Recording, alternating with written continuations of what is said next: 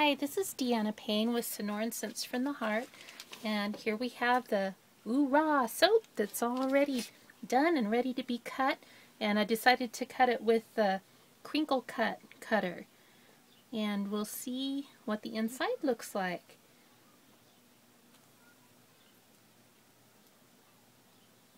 I've been really anxious to slice into this and see what it looks like on the inside. I've never tried this technique before, but I wanted to make it in honor of all our military people that we love, that they're putting their life on the line, and I just think about them every day, especially since I have a son who served in Afghanistan and a son who right now is in the Navy in the South Pacific.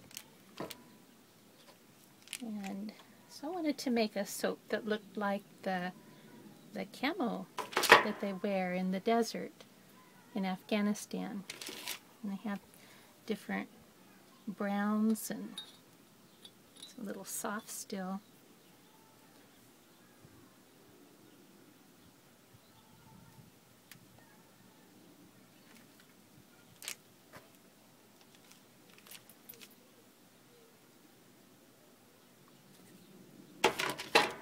Each piece is just a little different, but I think I did capture that camo look that I was trying to achieve.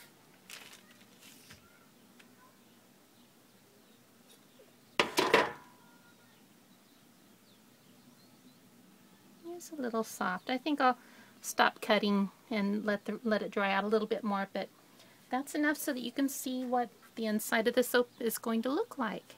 Thank you for watching.